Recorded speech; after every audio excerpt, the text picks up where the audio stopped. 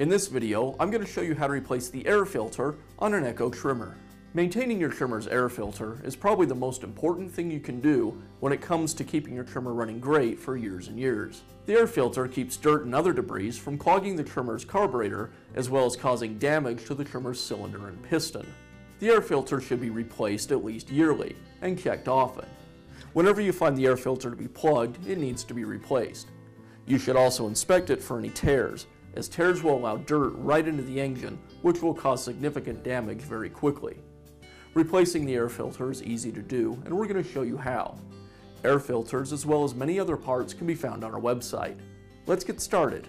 To install the air filter, I first remove the air filter cover.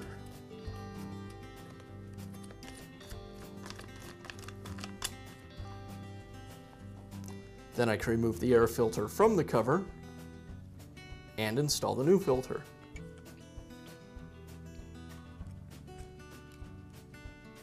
And now I'll thread the cover back onto the trimmer.